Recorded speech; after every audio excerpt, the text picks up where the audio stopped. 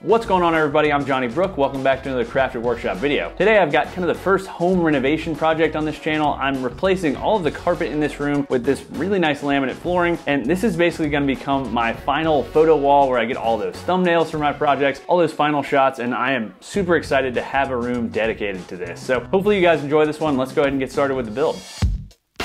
The first step with any flooring installation project is going to be cleaning out the room, and this particular room had accumulated a good bit of stuff over the last couple years we've lived in this house. Luckily, my buddy Alex came over to help out with this step, and it went pretty quickly. Once the room was empty, we could get to ripping up the carpet, and there were two different types of carpet going from the main room to this bedroom, so I first needed to cut the seam between those two pieces so I didn't tear up the carpet that we were keeping in the main room. After cutting the seam, I could just pull back on the carpet and start ripping it up. This carpet was attached with tack strips around the perimeter of the room, so it required some force to pull up, but eventually it started coming up.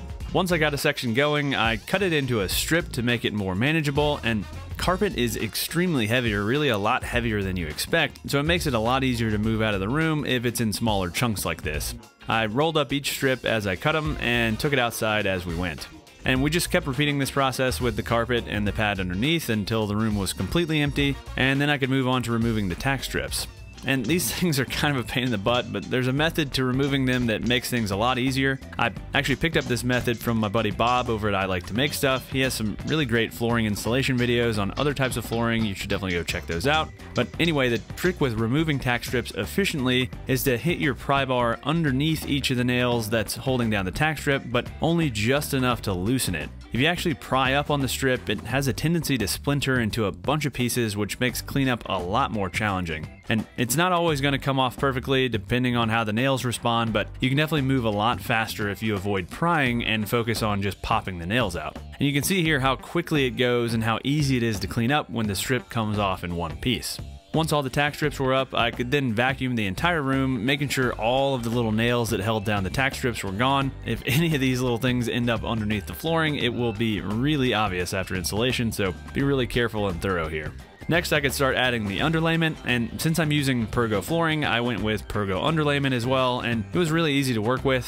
When installing laminate on top of a concrete slab, your underlayment needs to have some kind of vapor barrier, which this one does. To lay the underlayment, I just added a strip, cut it to length, tucked it under the baseboard, and then moved on to the next row. And luckily this stuff was the perfect length to cover 2 rows per pack of underlayment, so this made things really easy. This stuff also already had an adhesive strip attached, so I could just attach the strips to each other without the need for any underlayment tape. And the main area of the room was really easy, but things got a little bit more tricky when I got to the closet. But I just took my time, did a bunch of test fitting, and eventually got it pretty much perfect. Once all the underlayment was installed, I could move on to actually adding the flooring. All right, so now that the room is all cleaned up and we've got all this underlayment down, we can get to finally actually putting in this flooring. And it should go pretty quickly. These first couple of rows I think are gonna be a little bit more tricky just because they're not gonna be weighted down and attached to a lot of other things. So they're gonna have a tendency to slide around and that kind of thing. I bought this kind of kit. It had some spacers, it had some tapping blocks, and it had a pull bar. 3 things that you're definitely gonna need. So probably good to go ahead and get a kit like that. I'll have the link in the video description below. So what I'm gonna do here is go ahead and cut off this end over at the miter saw, and then I'm also going to rip off the tongue on these inside edges here on this first row at the table saw. And then the final thing we're going to want to do before we move over into the shop is measure the length of the last board in this row, so that way I can go ahead and cut that to length before ripping the tongue off of it, so that I can then use that cutoff in my next row to get that nice staggered joint. So let's go ahead and lay these out, and then we can get that measurement, and then we can move into the shop.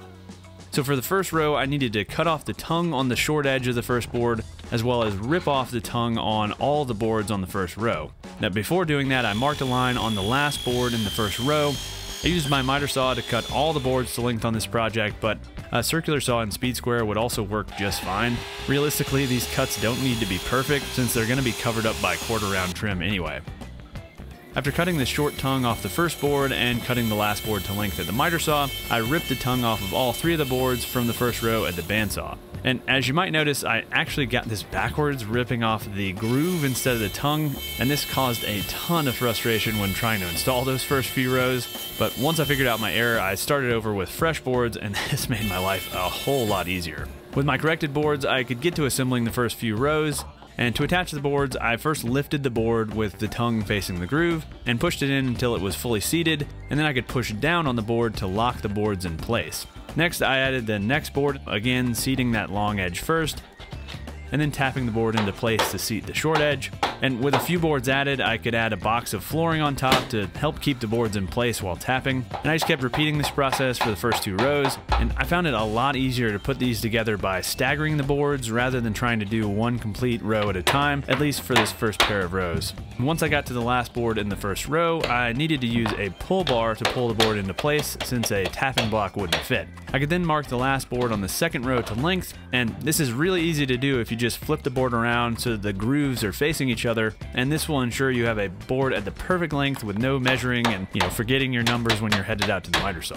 After cutting the piece to the length of the miter saw, I could install it, again using the pull bar to fully seat it. And with those first 2 rows done, things got a whole lot easier since the boards had less of a tendency to slide around. I added a 3rd row and then slid all 3 rows into their final place with the spacer blocks on all 3 sides of the boards. And from there it was just more of the same, adding more boards, cutting them to length, and making sure to stagger those joints so that I didn't have any joints that were closer than 12 inches from each other. And I just kept repeating this until I got to my first obstacle, a doorway.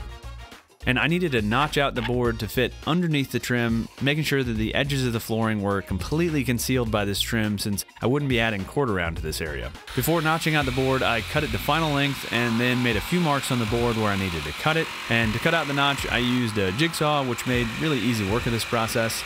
Once I cut out the notch, I could test fit the board and realized I had once again mixed things up. Well, that's not gonna work. I recut a new board off camera and then needed to undercut the trim before installing the board. And to do this, I used an offcut of the flooring to hold up my flush trim saw and cut away the trim. And this results in a perfect fit with almost no gap between the flooring and trim. Next, I could tap the board into place, and you'll notice I ended up using an offcut of the flooring rather than a tapping block in most of these scenarios. These tongues are pretty fragile and it's really easy to damage them with a regular tapping block. From there, I could just continue installing more flooring, repeating the steps you've already seen. And while I'm installing, let's talk about the sponsor of this week's video, Arrow Fastener. Arrow makes a wide variety of fastening tools, including staple guns, nailers, glue guns, riveters, and more. And I use the Arrow PT18G brad nailer and Arrow brad nails to install all of the quarter round trim on this build, which you'll see later. And I have a ton of projects featuring Arrow tools coming up, including some exclusive projects going up on the Arrow site, so stay tuned. If you'd like to learn more about Arrow and their full line of fastening tools and fasteners, check out the link in the video description below. I just kept installing flooring until I got to my next obstacle, a transition. All right, now I've got the flooring installed up to the first doorway that I'm gonna need to add one of these transition pieces. And I know I've already worked on another doorway, but that one already has a transition. That's going from here in an air-conditioned space out into my garage. So it's got more of a kind of weatherproof and insulated strip there. So we're not gonna use this kind of transition over there. But here we're transitioning from this laminate flooring to carpet. And then here behind me, going into the bathroom, I'm gonna be transitioning from the laminate to tile. So I've got these matching transition strips. I've gone ahead and cut it to length. Just did that with the miter saw. And then the other piece that comes with the kit is this metal strip. And this is what actually connects to the subfloor. And then the bottom of the transition has a little piece that fits right into this strip. But once I have that in place, then I can go ahead and install the rest of my flooring and add the transition piece once I'm done with the flooring. So let's go ahead and get to it. I attached the aluminum transition track and then could continue installing the flooring. I needed to install this track so I could know what length the boards needed to be in this area so that I could leave the correct expansion gap. And the last little bit of flooring to install is always the most tricky. You usually have a bunch of stuff to work around. In this case, I needed to rip the boards to width, allowing for the correct gap between the tile and the flooring for the transition, as well as notching the boards to fit around all this trim. Once again, I just took my time, taking a bunch of measurements, and eventually got a really nice fit. And on this very last board, you can see I actually needed to notch out the long edge so that I could fit my pull bar in to seat that board, and this actually ended up working out really well. With that area of the flooring complete, I could go ahead and add the transitions, which just snap into place right into those tracks. Next, I could work on the closet, which I was honestly dreading for some reason, but it ended up going really quickly. It was just more of the same, and I finished by ripping the last boards to width to fit the space. And with that, the flooring was done, so all that was left with this install was to add the quarter round trim over that expansion gap around the entire perimeter of the room. And since my quarter round came in 8-foot lengths and my room is 12 foot wide, I needed to join the pieces in the middle of the room. To do this, I cut a 45-degree miter on each end of the piece, one to go into the corner of the room, and one for where the two pieces of trim will meet in the center of the room. One thing to keep in mind when cutting and installing quarter round is that there's one wider face on the piece, and this face needs to be face down on both the miter saw when making the cuts and when being installed in the room. After cutting the piece to length, I installed it with 1.5-inch long brad nails, making sure to nail into the baseboard and not the flooring. The whole point of this gap is to allow for expansion and contraction, and if you nail directly into the flooring, it won't be able to do that. Once all the trim was installed, this install was done.